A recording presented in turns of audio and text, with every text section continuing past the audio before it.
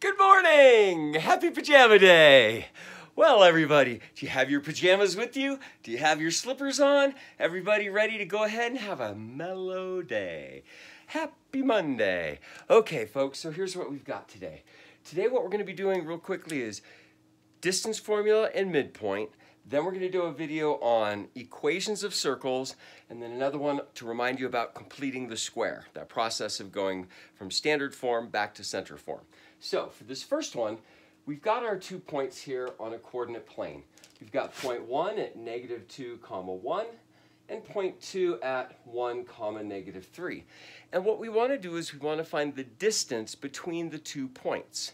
Okay, the distance between the two.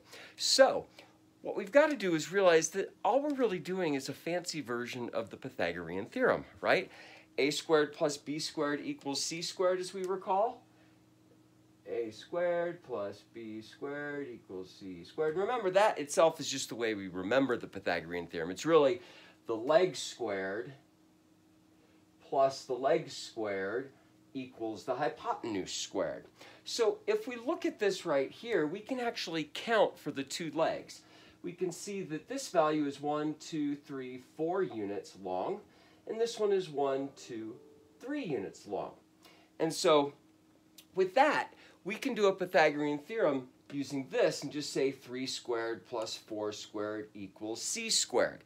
Now, if we did that, let's go ahead and say that, 3 squared plus 4 squared equals c squared.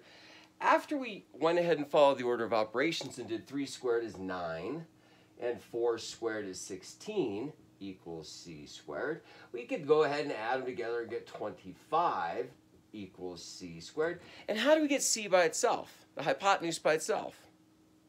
Right, we square root both sides. Now, normally I would remind you that we're going to do plus or minus because we're square rooting both sides to get rid of a square. But in this case, we know that we're talking about a distance, and a distance is always going to be positive. So we're going to say that c, or our hypotenuse, is 5 units long. And we've solved it right there using the Pythagorean theorem. But what happens when the numbers are uglier, they're decimals, fractions, radicals, anything like that, or much bigger, or really small, and we need more of a formula to do this? Well, what we're going to do is the distance formula. And so what we're going to realize is the distance formula is really nothing more than the leg squared plus the leg squared, and then square rooting both sides to get the hypotenuse by itself, right? The distance being the same as the hypotenuse. So what we're going to realize is that this distance here, this length of 3, is along the x-axis. It's parallel to the x-axis, so it probably has something to do with these 2 values here, that guy and that guy. And I'm wondering, how do we get a 3 from a -2 and a 1? Right, if you're remembering this formula, it's from subtraction. We realize that if we took 1 minus -2, we'd get a 3. And how did we get that? That's by taking the second x value minus the first x value.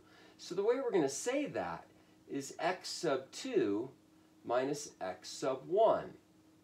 And that's going to give us this distance right there. Now, if that's that distance, what do we still have to do to it? Right, we need to square it. So we're going to square this here. Now, the same thing's going to happen with our y value. We're going to do the same thing. A -3 and a 1, how do we get a 4? Well, again, it's subtraction. But this time, if we stay in the same order, it's -3 minus the 1. And that's going to give us actually -4. But what happens when we square it? Right, it becomes positive. So that order you almost can't really mess up, because if you get the positive or the negative when you square it, you still get a positive value there. So what was that? That was the y values. So really, look, we took the second y value minus the first y value. So we're going to say y2 minus y1. A lot of you are probably remembering this from algebra and earlier math classes. So anyways, if this is the a part and this is the b part, we have to combine them with addition. So we put our plus right there. And then how do we get rid of the square right here? Well, right, we square rooted both sides. So if we actually square root both sides right now, and I'm going to go ahead and do this in green so we can really see what's going on here, we now have the distance formula in 2 dimensions. Yeah. Now, if you end up taking Algebra 3 at some point, we end up doing distance formula in 1 dimension, 2 dimension, and 3D, 3 dimensions. So feel free to take a look at that class at another time.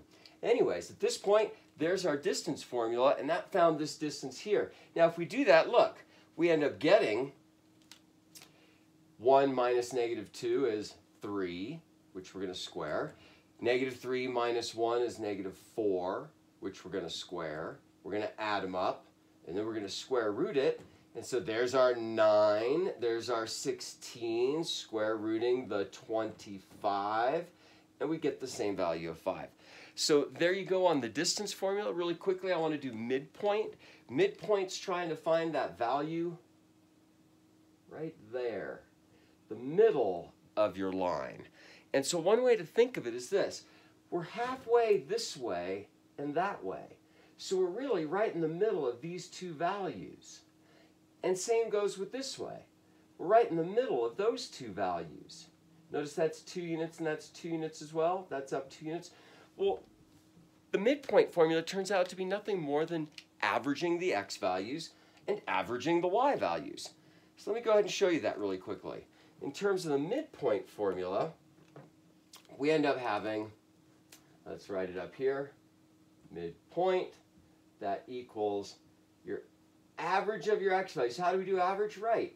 We add them up and divide by the number of numbers. So that's your x value. We do the same thing with the y value. Go ahead and add them up and divide by the number of numbers too. Now again, you can't really mess this up. If you take 1 plus negative 2 is the same as negative 2 plus 1 because of the commutative property. So you can choose either one to be the first point or the second point, but you always have to stick with the x's and the y's. Okay, you can't reverse that around. So in our midpoint for this one, let's go ahead and find that answer here.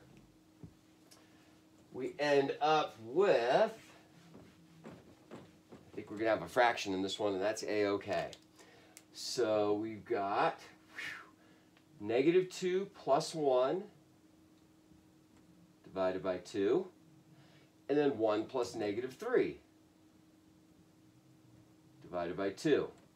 So negative 2 plus 1 is negative 1 over 2. There's our fraction there, negative 1/2. And then 1 plus negative 3 is actually negative 2 over 2.